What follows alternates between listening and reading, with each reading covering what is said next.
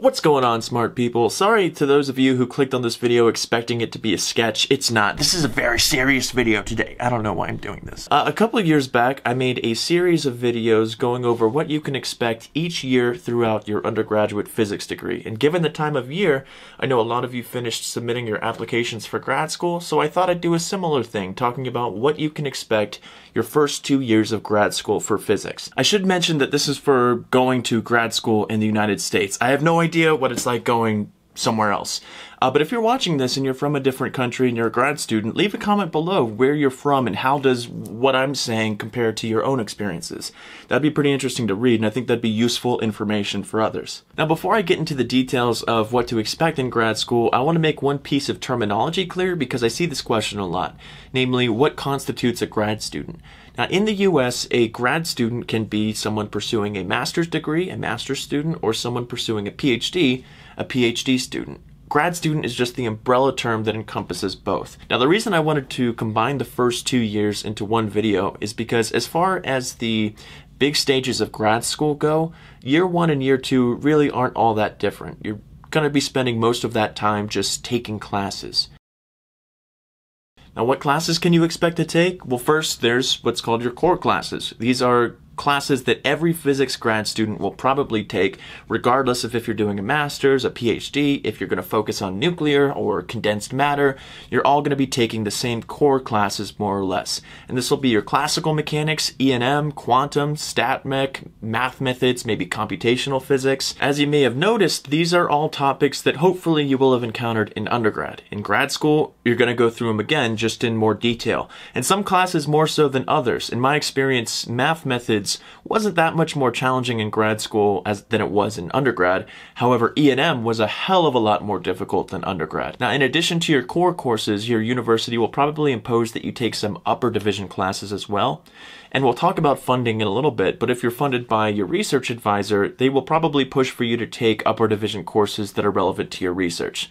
So as an example, I'm doing theoretical nuclear physics, so my upper division courses were high energy physics and quantum field theory. Now, from what I've seen, and this is the case for my university, NMSU, in order to be considered a full-time grad student, you should be enrolled in 9 credits a semester. And this seems to be the standard, but I would double-check with your university as well. Now, what this means is as long as you're enrolled in 9 credits or more each semester, and I don't recommend taking more than the requirement, you should be able to defer your student loans throughout the entirety of your graduate degree, which is awesome.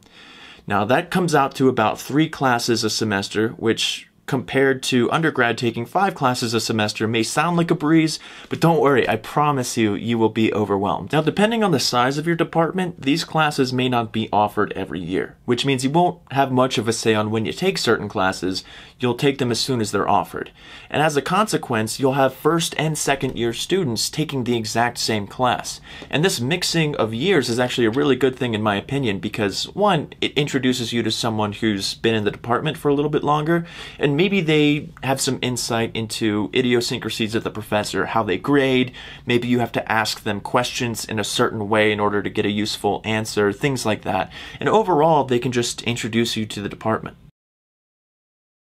When you're admitted to grad school, your position will likely be funded one way or another. The 2 common means of funding are through TAs or RAs, teaching or research assistantships.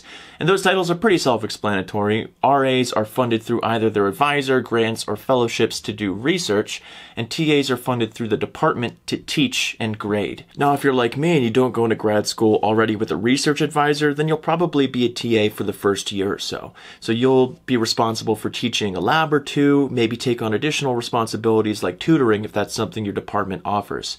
And with teaching comes grading. Lots and lots of grading, and it is so easy to fall behind on that if you let it. You can expect to put around 2 hours per class a week just grading, maybe more if your lab is particularly lab report heavy.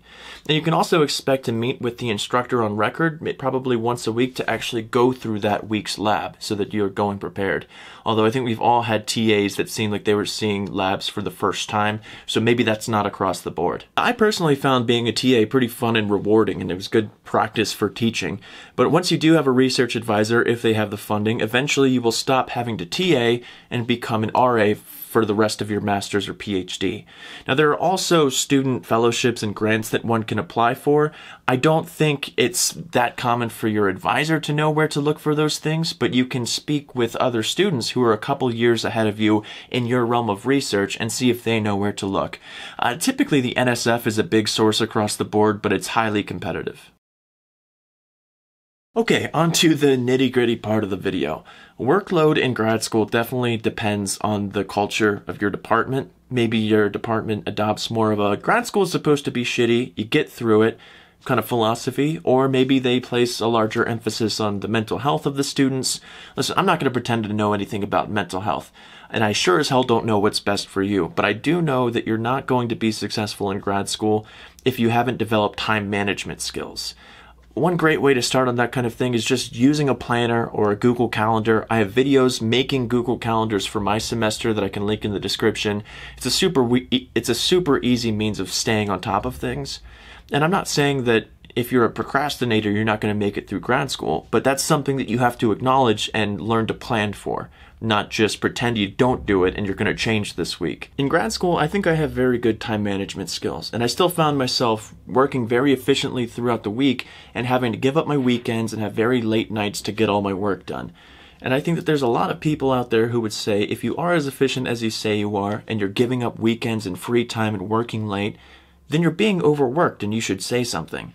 And I think that that's an example of seeing something gray and insisting that it be black or white. I don't think it's that simple. I was definitely pretty miserable the first year of grad school because of all of the work, but the only reason I was willing to go through it all was because I saw the utility in the problems we were being assigned. Like, I'd get to the end of the problem and be like, wow, that sucked, but I see the value in it.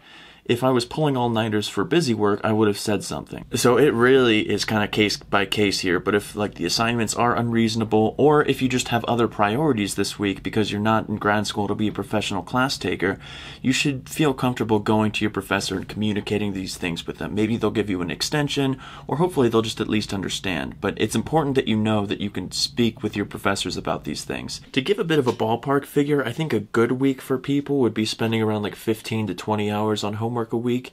For me, it was always twice that for a couple reasons. One, I hardly ever solved things the smart way. I'd find out the smart way after, so I'd always brute force my way through these problems, which takes longer. So you'll either make it through your classes clever as hell or thorough as hell. For me, it was thorough, for sure.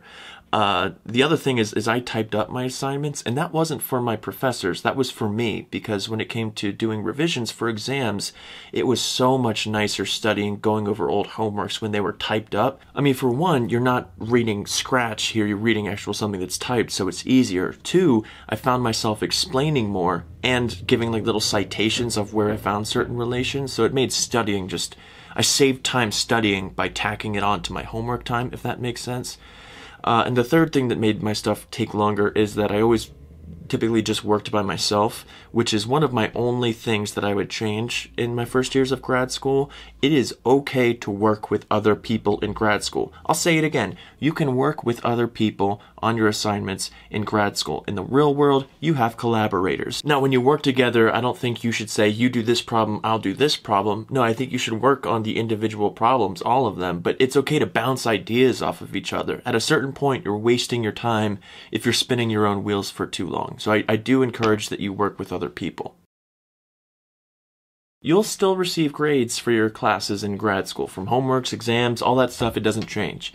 And there are a lot of opinions about grades in grad school. You may hear some people say things like grades don't matter, or if you're getting A's in your classes, you're not doing enough research. I think there are little bits of truth in that, but there's a hell of a lot more BS. In my experience, it was easier in grad school to get a B than it was in undergrad, and considerably more difficult to get an A. Professors in grad school have a lot of freedom with how they structure their courses, and initially there's this attempt each year to have the same level difficulty exams, but in grad school these exams are very theory heavy, general equations that you're working with. You're not using numbers and things like that. Maybe you're looking at limiting cases, but you know what I mean. And because of that, it's very difficult to have the same level difficulty of exams while changing the problems.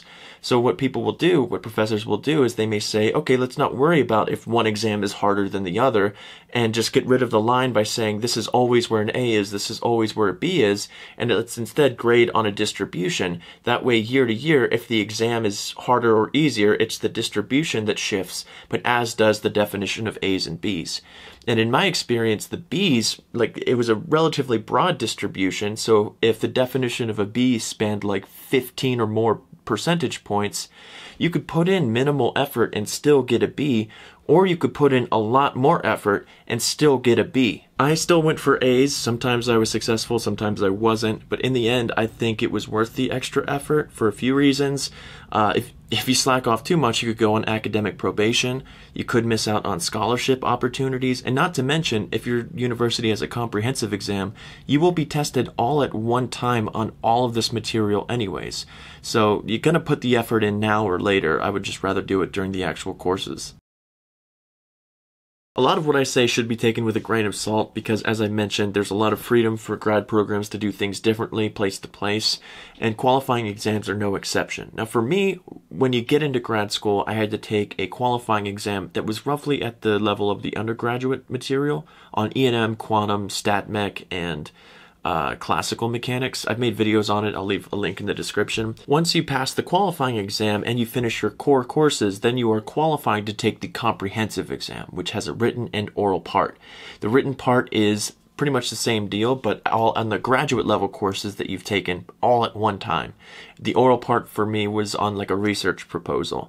And once you've passed the comprehensive, then you are a full-fledged PhD candidate. But that's why I say it was worth the extra effort to try to get good grades throughout your courses, because it's time saved when preparing for the way more stressful comprehensive exam. Think about it. If it's an exam on 4 subjects that you spent 2 years learning, if you give yourself an entire month to prepare for it, that's only a week per entire class that you took to revise. So if you're taking good notes with your homeworks and making it legible and easy to go through, you're saving yourself a lot of time for that exam. So I think it's incredibly worth it. To my understanding, most universities have one or the other, qualifying or comprehensive exam. Not so many have both. I think the reason my university does it is because passing the comprehensive exam in the eyes of the university is equivalent to finishing a master's dissertation. So right now, I could sign some paperwork and just get my master's degree, which is pretty cool. But most universities have one or the other. Very few have neither.